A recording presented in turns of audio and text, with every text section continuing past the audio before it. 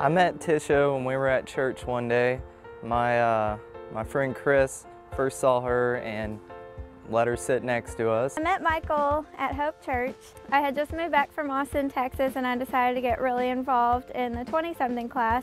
I really liked her right when I saw her, thought she was extremely pretty. And it was the very first time I had been to it, and I didn't know anyone, and I had told myself, okay, I'm going to introduce myself to someone. She didn't really notice me, but I noticed her a whole lot. And ever since then, we have just been great friends. We went out to eat afterwards, and we had just been talking and become great friends. We started hanging out afterwards, and that was it. That grew into a relationship after a while, and of course at first I had no idea that he liked me. He had to pretty much sit me down and tell me, you know, Tisha, I like you. But ever since then we've just been great. We get along so well.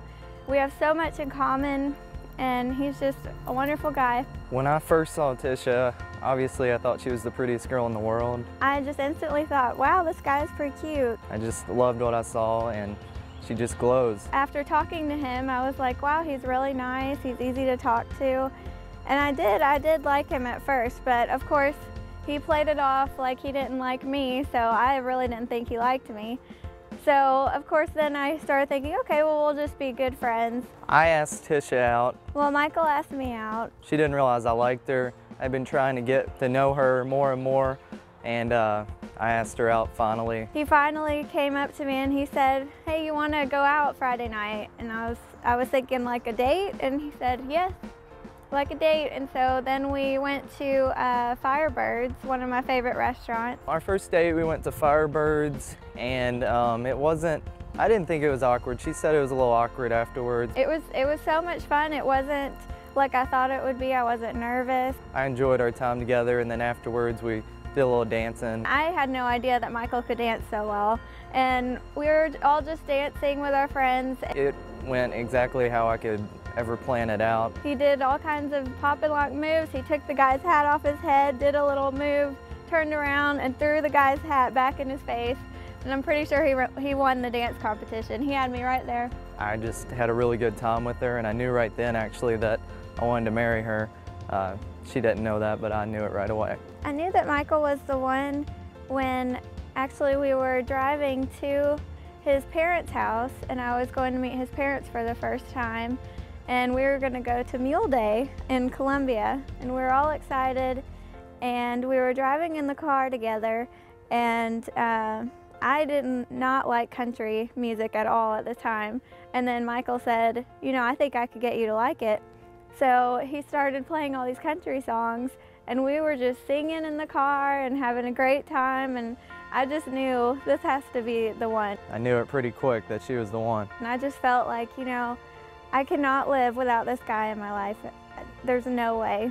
The first one of us to say I love you was Michael. I told Tisha I love her. I was the first one to do that. But he said it in sort of a joking way. I believe we were in Cookeville. You know what, I do love you, and I'm not gonna say it jokingly, you know, I mean it. I knew I loved her.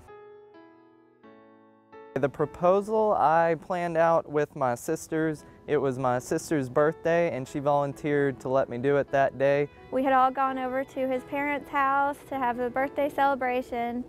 So Tisha wouldn't be thinking it was coming. We had the little birthday party, and then afterwards me and Tisha went to look at some horses in our backyard. Drove on over there, and there was this just big box sitting there by the gate. And I was thinking, who would leave this here? And so when we were walking up to it, I noticed there was a scrapbook inside. And I loved a scrapbook, but of course I was completely clueless. And on the front of it said, Tisha, will you marry me? Then I saw our picture in it, and then I was thinking to myself, oh no, what did I miss? Is this an anniversary I missed or something? And I still was completely clueless. She didn't get it at first. I had to tell her that I wanted to marry her. And the whole time I was just blown away, completely surprised, and I kept saying, is this for real? Is this for real? And then I got on a knee and I proposed to her. And I just kept saying, are you serious? Is this for real? And he said, well, will you? I said, well, will you marry me? And she finally said yes. It was such a blast, and we, you know, went back to the house and had a little celebration with the family. It was so much fun. Completely surprised. Tisha supports me by going to my soccer games and going to my flag football games and always encouraging me through work and stress through life.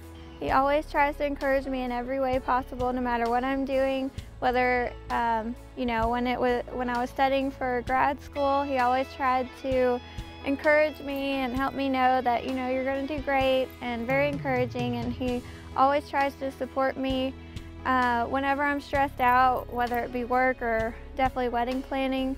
He always tries to find little ways to make me happier and find little ways to encourage me. With our religion, we support each other by praying for each other. He's always open to growing with me. When we had our premarital counseling, he was very open to it, which was great. And you know, he was open to trying to change to be better, and helping me try to change to be better, which is amazing. Praying together and sometimes reading the Bible together and encouraging each other. And he always tries to provide for whatever I need and always tries to make me happy, really.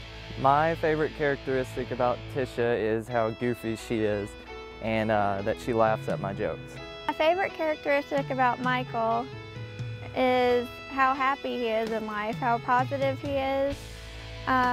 Sometimes I can be very discouraged in different things, whether I'm stressed out or whatever it might be, but he always tries to bring me up, and he tries to tell me, you know, it's gonna be great in the end. And I know it will, but you know, in the time, it's hard to see it that way. We'll talk about cats and watch cat videos and just laugh at them and make jokes and give them joke names. He always tries to make me happy. The characteristic about him that just drives me nuts, that would probably be, if she wants something done, let's get it done now. There's no reason to wait. He plays so many sports and he's so involved in sports, which that's fine, but sometimes it can be overwhelming. In planning for the wedding, Tisha would need something done and I would say I'll do it in 5 minutes and she would say you'll do it now. Everything is about football, and you know, I'm trying to get on his level, but it's very difficult.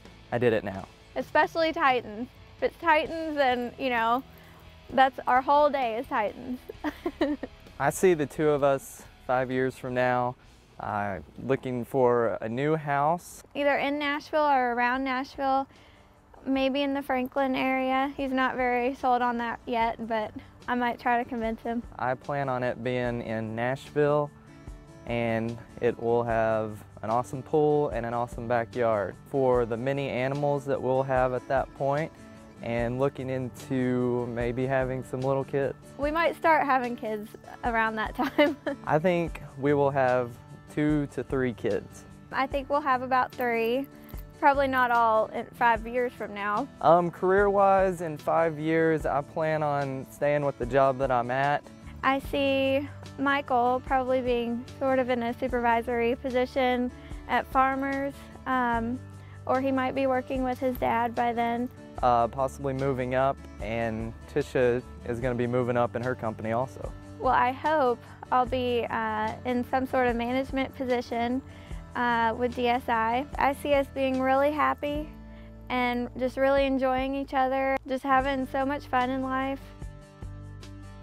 Tisha, it's finally here. We've made it. I'm looking forward to what is in our future. You mean the world to me. You've brought so much joy to my life. I can't wait to call you my wife.